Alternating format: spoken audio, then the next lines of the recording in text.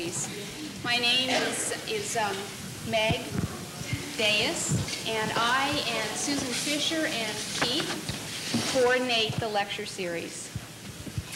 You have your loop monitors. Are they working okay? I can get a sound check. I imagine they're working okay, yes.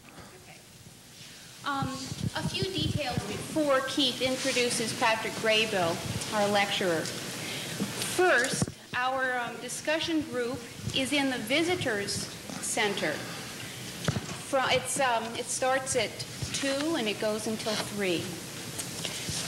The next thing is there's a sign-up sheet right here, and I want people to write your names and addresses, and if you want notes, write that also. Can we wait until the end of the presentation? That's fine, that's fine. But I want all of your names. Thanks, what? Oh, another question.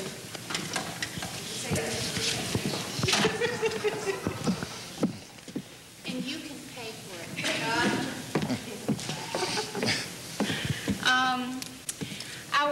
Our note taker is Sam. Is it S-C-H-E-R-E-R? Yes. Yeah, okay. Thanks. And our interpreters are, for voicing, your sign name is Aaron. And for the ASL interpreting, it's Aaron Brace. English?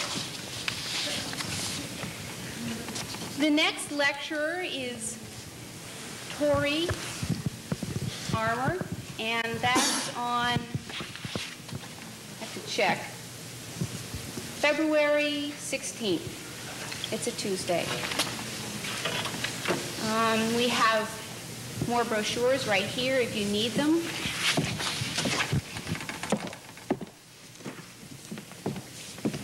And that's all. I think that you know the purpose for the lecture series, and that's to introduce new ideas and research to you for using in the classroom and in your own research.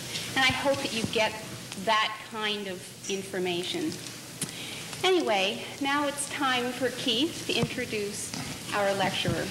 Thank you. Thank you. I'm sure you're all familiar with Patrick Graybill's sign name, which is PG on the chest.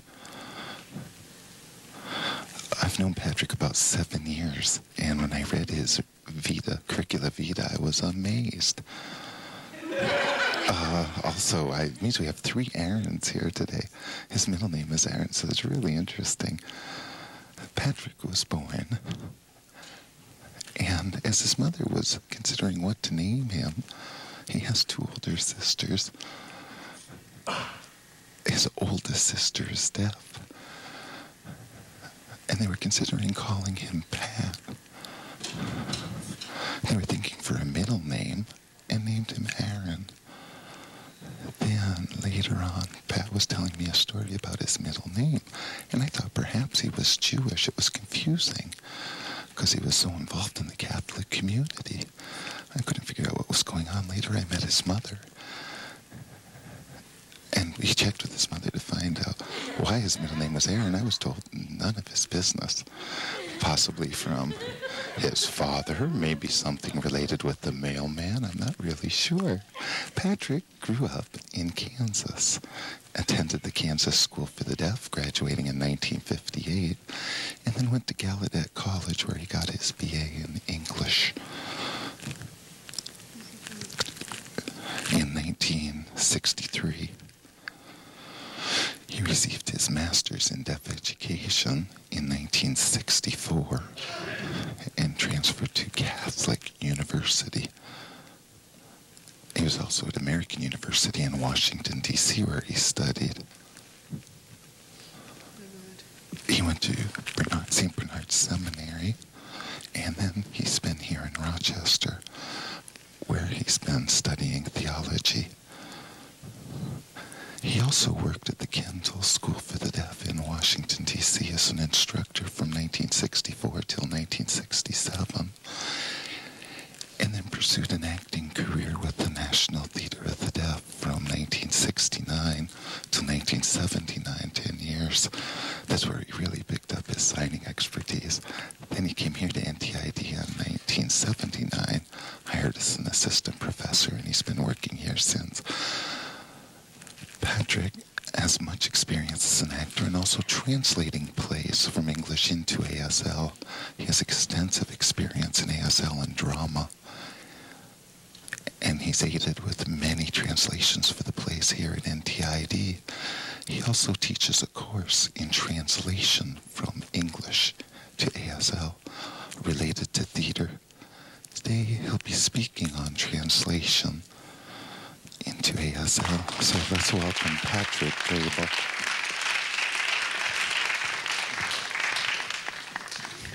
Thank you, Keith. Hello, everyone. I'm really excited to be here presenting today. I'm not sure if this information will be entirely new to people or if you're already familiar with it, but I'd like to share some of the insights I've gained as I was growing up. Let me open by presenting an overhead.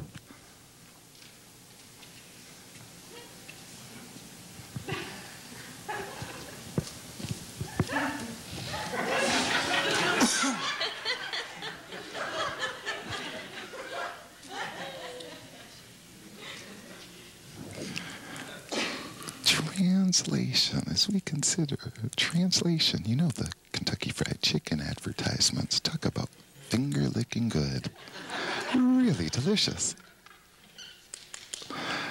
And people have bought a lot of Kentucky Fried Chicken. It's really helped their marketing. Now, if you try and do a transliteration from the English into Chinese characters or Chinese language, it doesn't really work successfully. It's a translation. The idiom comes out in Chinese as "eat your fingers off." Not exactly a delightful proposition. Now, I want to address today using translation as an educational tool to see how we can use translation in the classroom to aid students in comprehending English as one language they use and ASL as another language they use, so they'll have cultural understanding and appreciation, equal respect for both languages. Keith briefly described some of the experiences I have in translation. As I was growing up, I learned English as a second language. I have 48 years of experience, and I'm still learning English. Secondly, I have 10 years of experience as an actor with NTD, the National Theater of the Deaf, and had a lot of experience there translating plays in ASL. It really helped me to develop an internal understanding of the translation process. Now, I know that one can't do translations 100% accurately, but we worked on translations and kept coming up with new ideas, new ways of approaching our task. So this will perhaps spark some discussion. I don't think we'll have final solutions here today during the presentation, but it can serve as the basis for discussion. Now, what we're talking about is using two languages, ASL and English. ASL users who see English often have a lot of misunderstandings about the language and the culture. And similarly, English speakers have a lot of misunderstandings about ASL. Good translations can help mediate this problem. There's a lot of ways we can approach using two languages as an educational tool. There's a lot of educational tools we have, media such as overheads and slides, transparencies, captioning.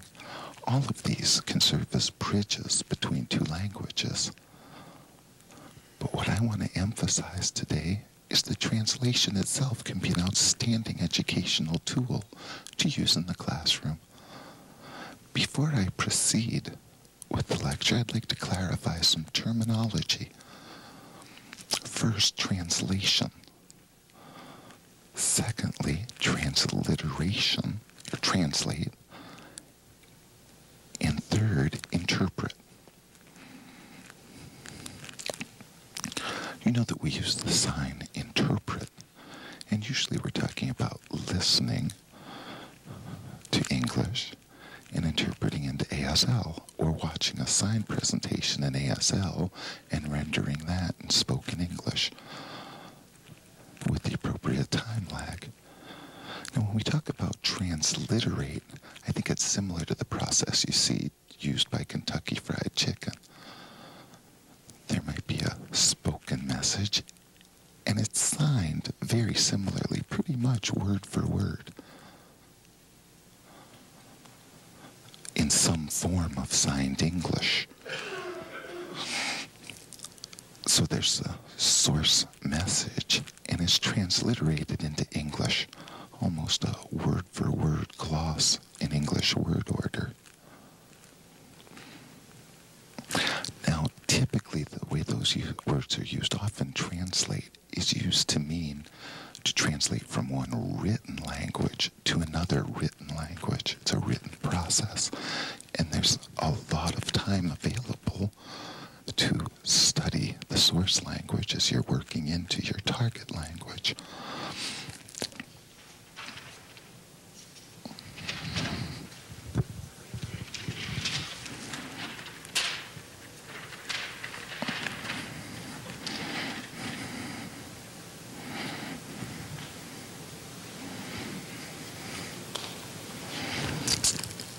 Can everyone see the overhead okay?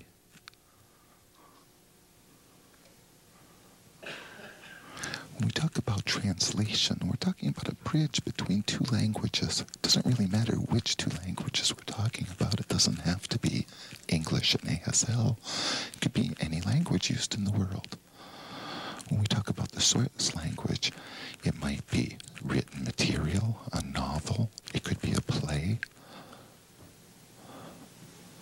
So you have the source language message that then has to be decoded into the meaning. You need to preserve that meaning and find ways to express it accurately in the target language.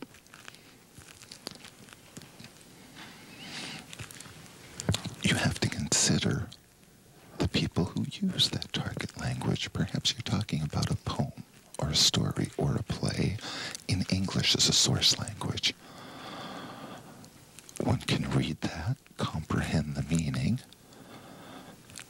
and determine how to appropriately translate it into ASL. And deaf users of ASL will comprehend the message. What's important is comprehending the meaning behind that English message. It would be very easy for us to look at the source language and then sign it almost word for word in a transliteration, glossing, picking one sign for each English word. When that's done, the comprehension level of ASL users would not be adequate.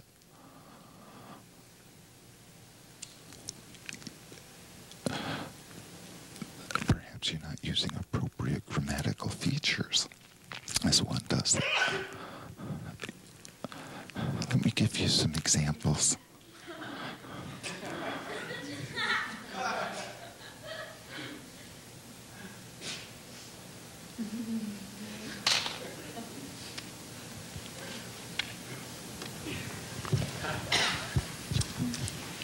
Let me demonstrate the first sentence.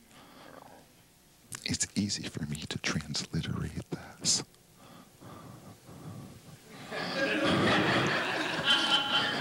The meat finger-spelling loaf did not agree with him. Perhaps ASL users who aren't skilled in English yet, who are still acquiring English language skills, would be confused between a meatloaf that you eat and a person who's lazy. One needs to transmit the specific message. Let me translate this.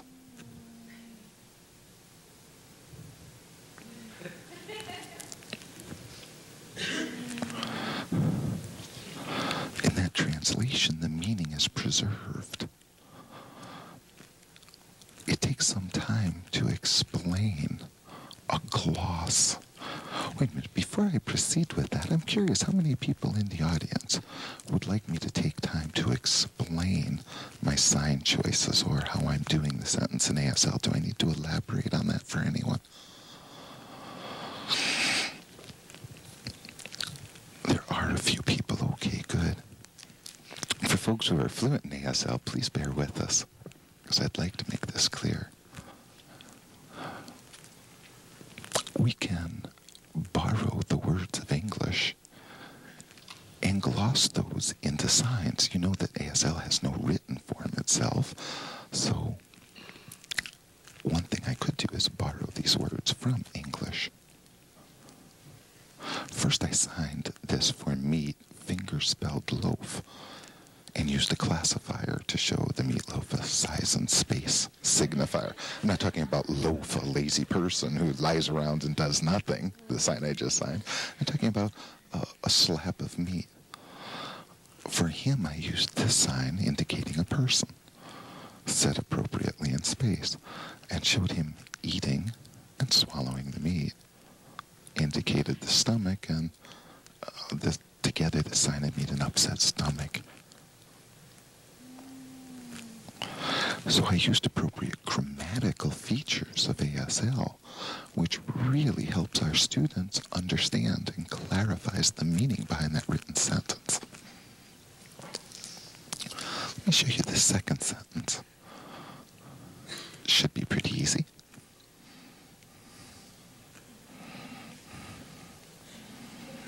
Right, it was suggested the children were all eyes, signed this way as the children were amazed. You might gloss that. At the circus, the children were just amazed or fascinated. Sure, another way to sign it in ASL would be this, still preserving that same meaning of fascination and awe. Whether one signs fascination or awe in a variety of ways, it preserves the meaning of the source language sentence.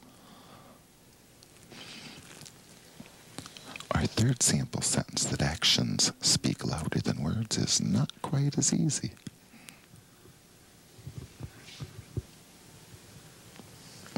Many of our students might learn the meaning behind that written English sentence through a translation process. Let me take some time to explain. Setting up actions and words. We have actions, we have words.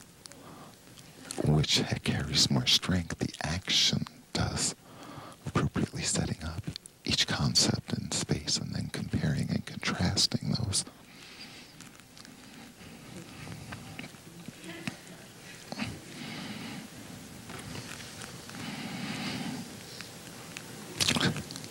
So it's easy for us perhaps to present the meaning of language, the vocabulary, grammar. But it's not easy for us to do that. Although it's much easier perhaps to do that than to transmit appropriate cultural information. The three things we need to consider are the meaning, the grammar of each language, and the cultural background of the language users. While the meaning and grammar can often be preserved easily, there's a real challenge in presenting information culturally appropriately with equal respect and status for each culture. In our fourth sample sentence, it says, "I'm sorry that you missed the boat." Now you could string together two signs glossed, like the sign for miss and the sign for boat, but the meaning's not preserved. Perhaps a sign choice like train gone, if I can gloss it that way, which is used in ASL, has the same meaning. It's similarly idiomatic in both languages. That way the comprehension of the meaning is preserved, and the information's transmitted linguistically and culturally accurately for ASL users.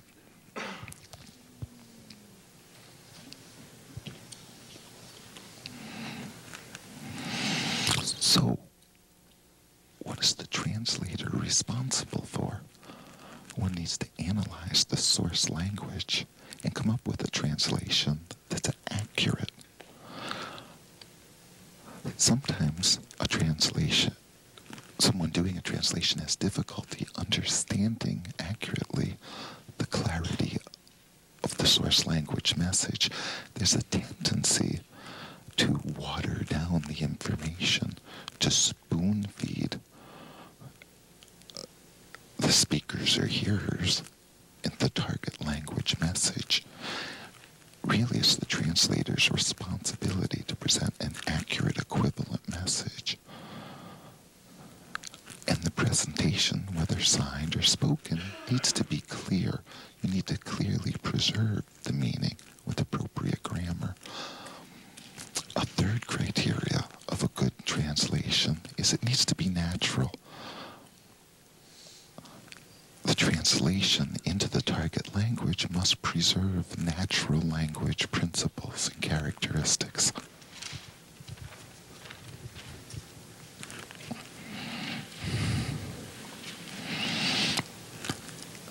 I've been thinking for a long time how I might show an example of something that everyone's familiar with, that they've grown up with, that they're accustomed to. And analyze that for the meaning.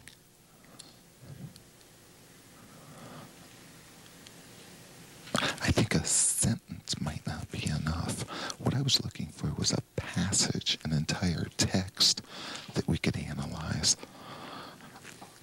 Perhaps a form of discourse analysis. So I've tried to come up with something we're all familiar with. I'm sure all of us have seen before.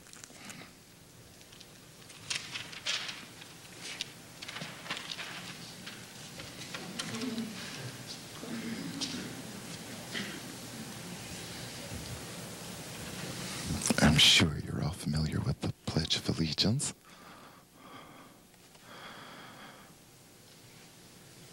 Now, as I think back at how we signed that growing up in school, it was almost a word-for-word gloss.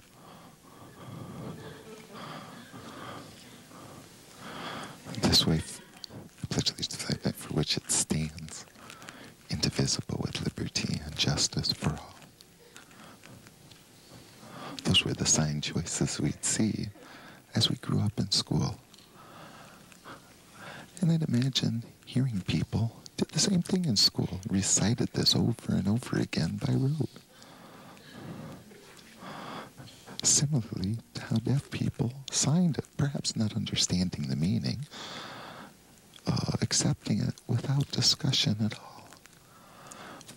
But I thought it'd be a fun exercise, perhaps, to try and sign it in a way that really shows the meaning, what it represents, to look at that translation process and see if it might help students understand the meaning and the feeling behind the words. I don't know who first came up with that translation, the word-for-word gloss of I pledge allegiance to the flag. I have here a statement from the Commission on the Education of the Deaf, from one of their reports I'd like to share with you.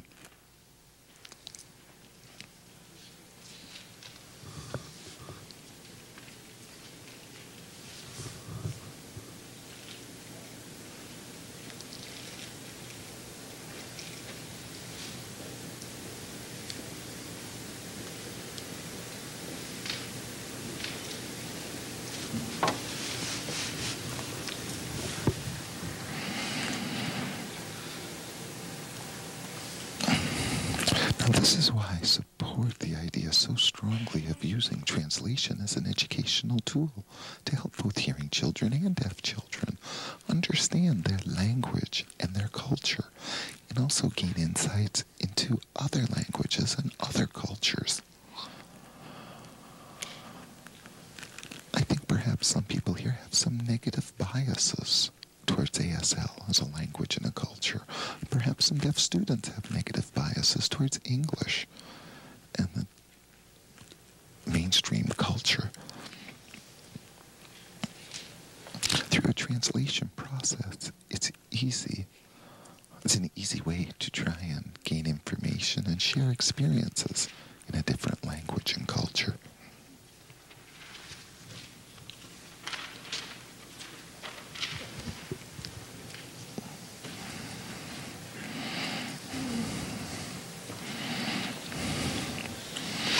Really struggled with trying to come up with an acceptable translation. I looked over the Pledge of Allegiance written in English, and certainly I have a sign for each word, but that's not sufficient. I could make some appropriate grammatical changes, as I mentioned before. And then we get to the point of culture, the culture of ASL users. Grammatically, a discourse always starts with the topic, the subject of what the text will be about.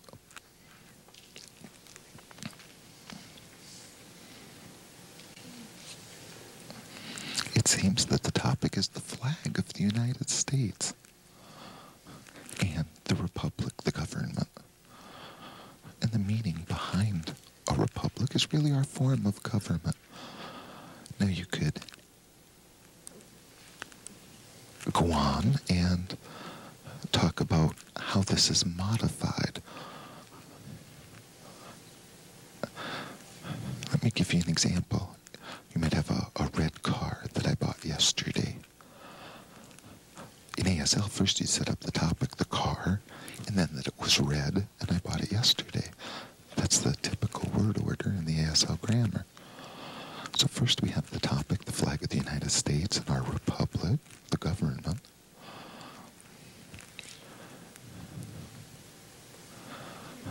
And then the modifiers that is represented by this flag and the concepts of one nation under God, indivisible, with liberty and justice. And finally you'd get to the subject that I pledge allegiance. I'm in support in favor of this. Quite a change in word order and presentations of ideas. But it adds great clarity for a native user of ASL. No, I'm not suggesting we should sign it this way in the classroom. I'm not suggesting that at all. But as an educational tool, it preserves the meaning and the culture.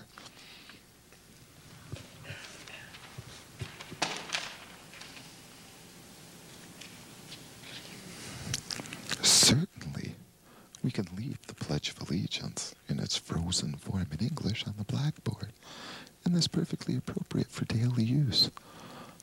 Our students can certainly sign that.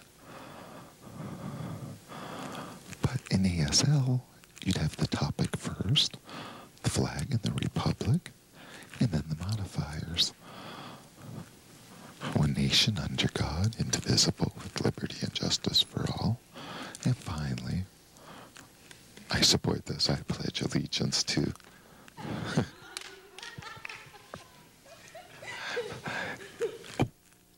Tom Holcomb in the audience said, hey, I like that translation. I told him thanks.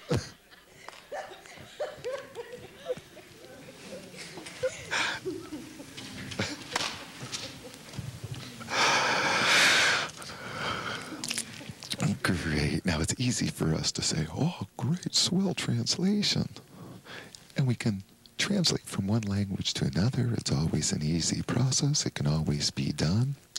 But that's not true. Sometimes it's literally impossible to translate from one language and culture to another. Let me illustrate this with a joke I've used in my translation classes. I don't want to enter into a lot of discussion. First, what I'd like to do is present this on the overhead, and when I'm done, I'll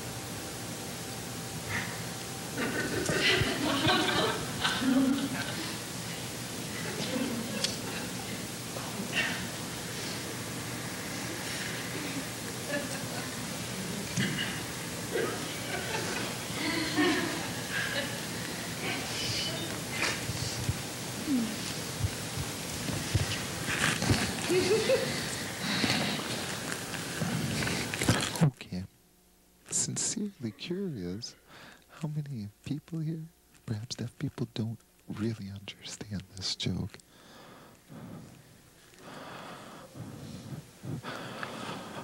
Believe me, you're not the only ones. I've put in a lot of study on written English, and I can understand it, but I don't really feel the humor behind it. I think it's kind of interesting. I've got an intellectual fascination with that, and why it's humorous in English, but frankly, it doesn't tickle my funny bone. I'll try and translate this into ASL. I don't know if it'll help or not.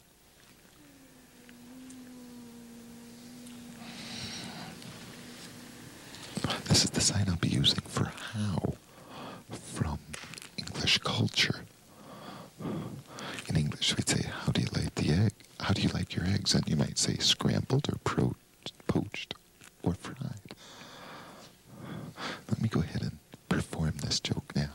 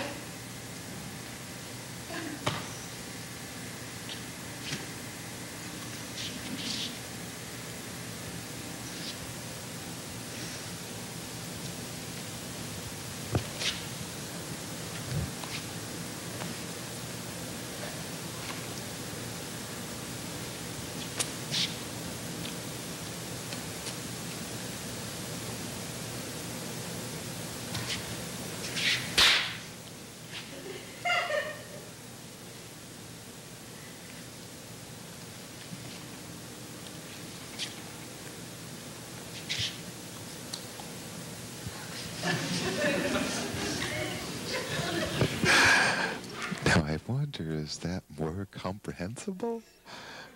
I'm wondering about the level of understanding. Oh, finally understand it, maybe? I think hearing people certainly understand that, but it's from hearing culture. You know, the how, H-O-W, how do you like the eggs? And the sound is the same from the Indian greeting, how. Then that response, fried. It just doesn't work. Let me explain it. Now, when I explain it that way, he greeted the Indian and said, ho, and it sounds like how, so the Indian answered, fried. That's how I like my eggs. After 17 years, he still remembered exactly where they left off the conversation. So the devil couldn't take his soul. Now, understand it? Okay, great. Is it funny? Kind of cute, huh? Pretty good. Okay. But, strange thing. Many deaf students in my class have the exact same responses to my question. Well, yeah, I understand what you're saying now, but it's not funny. When I was working on the translation for the play, The Foreigner, faced some similar difficulties related to humor. The class would study the play to the point where they understood the reasons behind the humor. But at that stage, all the humor was gone. It was an intellectual activity and not truly funny. So there is humor in English, in that spoken language with that culture, that can't be translated. And sure, if it's you attempt to translate it, people can smile, pretend to laugh politely, but the humor isn't really there. It's similar perhaps to the sign language joke from deaf culture, where the joke line, with the punchline, is please but. A man drives up to some railroad tracks and the crossing guards are down across the road. And he wants to, the train goes by, but the guards don't go up again. So he walks over to the man at the gatehouse, because the gates didn't open, and writes on a sheet of paper, please but. And the guy doesn't understand it. Now, if you're a user of sign and you sign, please but, it makes perfect sense. You can explain that perhaps to a hearing audience. Go ahead, explain that to a novice interpreter sometime, or explain that to an interpreter and say, okay, fine with me, fine. And then they comprehend it. But the humor's gone. Well, that's my my point. Translation as a process can help students understand their culture, including humor, vocabulary, linguistic features, grammatical features. For hearing people who study ASL, certainly they can understand the vocabulary, the language, the humor in ASL. Each language has its own set of puns. And that's really an enjoyable process where you begin to understand more than one language. That's an important part of education and the enjoyment and vitality of life.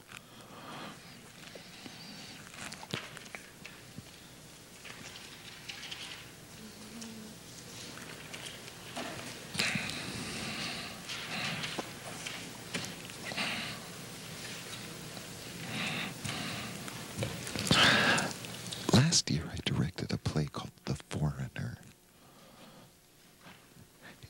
and worked on translating that. The process I used was reading the English. And first, I couldn't write into ASL, so I'd have to borrow some of the words and terminology from the English and write down a gloss, almost an outline, of English keywords. Then in the first week of rehearsal, we got together with the cast, and I took turns signing some of those glosses that I had, some key sentences, and saw what was working and what wasn't. And some of the students who grew up in deaf culture had some suggestions for alternate ways to sign it based on how they understood the meaning. So we went through a process of working on a translation. And I looked back and I saw some of them I really liked, incorporated those suggestions. But then we did passages that just seemed impossible to translate. We put a lot of time and effort and thought into it. Finally, I had to elect to eliminate some passages that just couldn't be translated. They could be voiced in English, but they couldn't be translated. If we tried to gloss those, they wouldn't be humorous at all for deaf people in the audience or for signers in the audience. So we just had to eliminate those. The problem was it couldn't be translated in terms of the culture. If you look at the sample here, the first sentence, here we go, then Charlie, here we go. Look, if you look at the first passage where Froggy is speaking,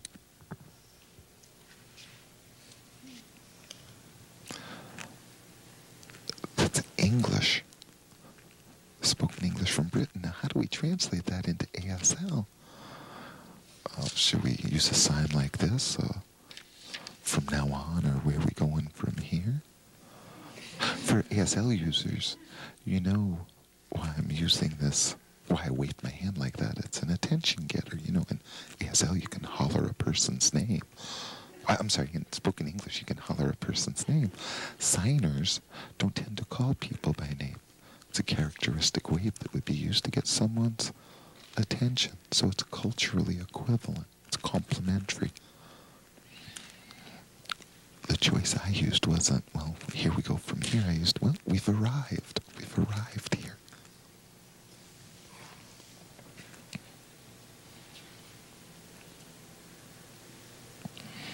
The part here, hello, Ben.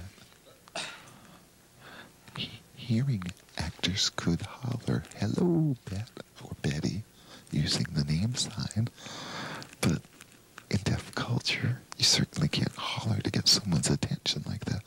So we had to make some modifications where they could walk to the door, open it up, and wave hello. Hello, Betty. Or where is Betty?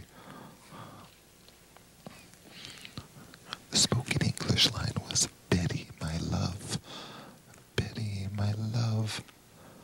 Where is she?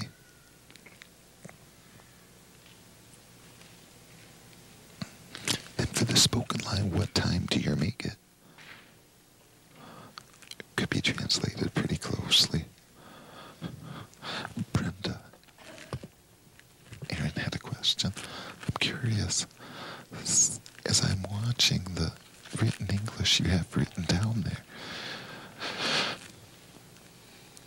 the spelling is really different. Instead of W-H-A-T, you have W-O-T, British, or perhaps, I don't know if it's lower class or what, but how did you signify that or translate that? The question was, in the written script, as you read through it, you see a very British way of speaking, W-O-T for what?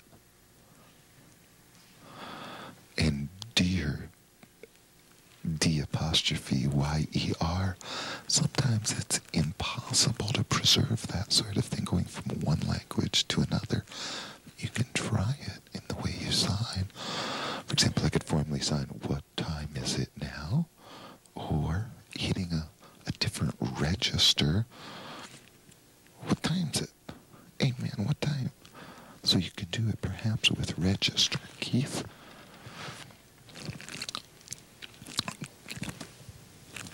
Keith was asking me, perhaps through clothing, dressing appropriately, you could show some of that. Sure, that's a director's decision anytime you're doing a play, and that technique helps. But what we're trying to focus on now is the language considerations, language and culture. Time is really short. I'd like to show you one more overhead.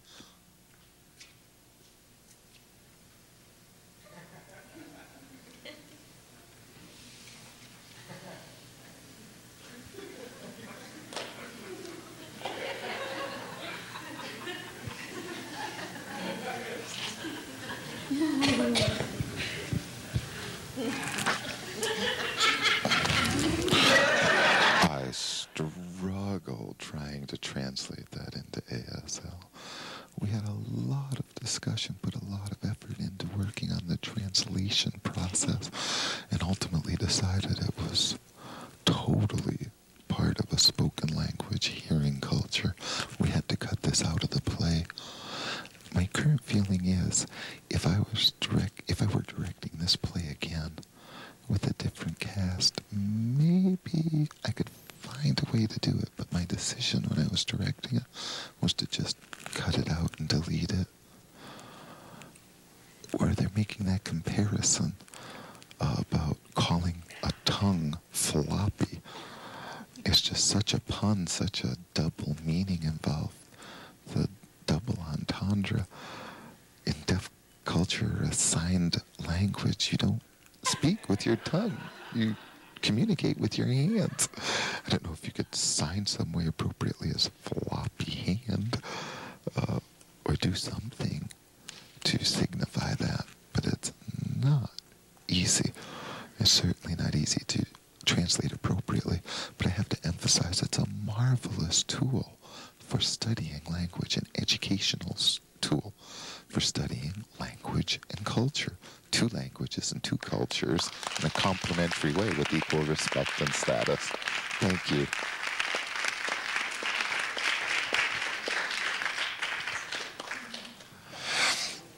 Now we have a little bit of time for questions. I warn you, I might not have the answers, but we could go ahead and start with some questions. Carol, you're talking about comparisons and translations with English and ASL, and I'm really enjoying watching the comparisons. You talked about English being a written language. I'm wondering how you can do all those transformations in terms of word order, making all the grammatical and linguistic changes you need to make. Where do you get the time to do that? I mean, how would I have enough time to make all those changes and present them to a teacher? Okay, so you're saying that perhaps you want your final product, your target is a written essay in English, and perhaps you want to start with a source language, creating an ASL because you know your own language. Now we know ASL doesn't have a written form, so you'd have to perhaps borrow some words from English, get down a rough draft, and then you have them perhaps in ASL grammatical order. Then look over what you've written, see when you're satisfied with the meaning, what you've come up with from that thought process.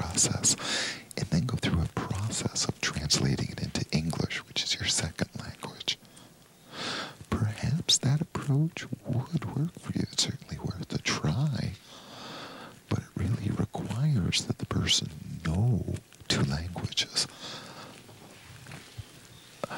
Gary Mowell just suggested that perhaps you could sign your essay, videotape yourself while you're signing it. See if you're satisfied with that presentation. If not, make some revisions, videotape yourself again. And when you're satisfied with the product in that source language of ASL, then go through your translation. Yes, Farley. Let me stand up. I noticed you're talking about classroom instruction and a method of classroom instruction. I've noticed that deaf teachers tend to really give a lot of examples, emphasize examples, and then finally get to English, an English presentation. I think that hearing teachers, I've observed, often will go ahead, give a lecture, then give examples near the end. I'm wondering if that's an important technique, perhaps, to give examples first and then explain the meaning. For example, in your presentation, first you gave examples of translation and then went into some of the more theoretical parts of your talk. Okay, I guess what you're saying is you feel that deaf teachers often will start out initially by presenting some examples, and then we'll show the English, how that's done in English, whereas hearing teachers, you've observed, will present the English sentence or English discourse first, and then use some examples to explain how that works. That may be a cultural difference. Yes, perhaps it is, but I'd caution you that I think it's easy for us to start with examples, and perhaps makes it easier for our students to learn and comprehend. One caution is we need to avoid spoon feeding. Perhaps we could start with the English, see what's understood from the English source language, and then start translating. And after we go through that process, provide more examples that might aid in comprehension. I think if we provide too much for the students, they won't be challenged to have to think on their own and work on the problem independently.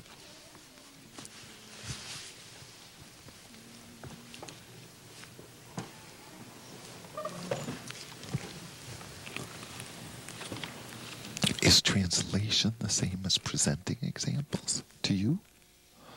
Okay, to me, translation is equivalent to presenting the meaning. Oh, no, the question is to me, is translation equivalent to giving examples? No.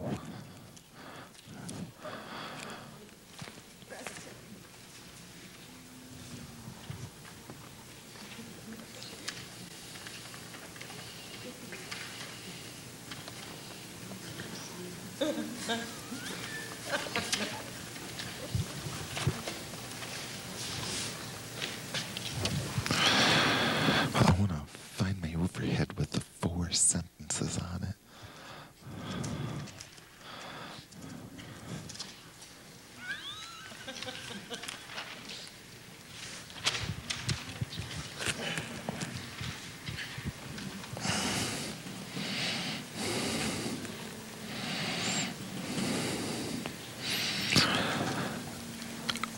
I didn't really give examples. I signed it one way and presented a translation in sign language, preserving grammatical features of ASL, changing word order where necessary.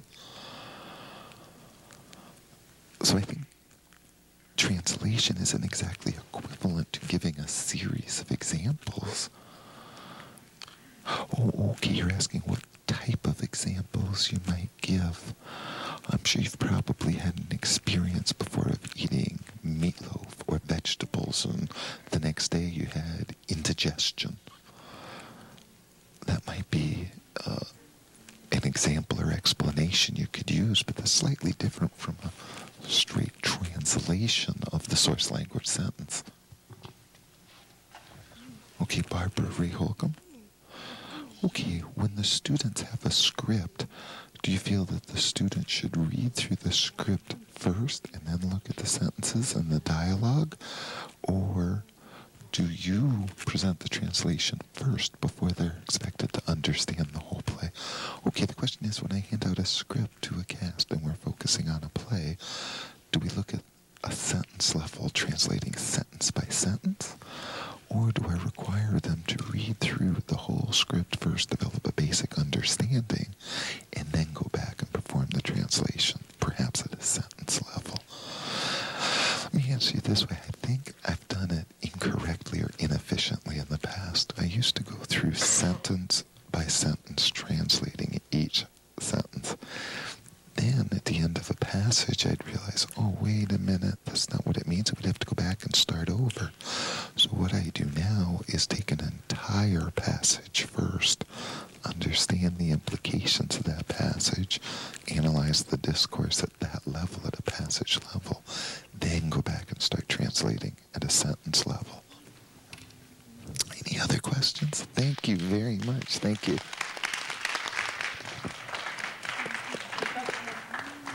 Oh, hold on one moment. I have 2 articles that incorporate background information. One is by M.J. Bienvenu. The other article is written by an instructor at Southern Illinois University, Dr. Tom Thor, who talks about good translations or poor translations and what are some of the characteristics. I have 60 copies here with me. I hope that'll be enough. If it's insufficient, you could put your name down on the same list as we used for the notes and I'll get you a copy.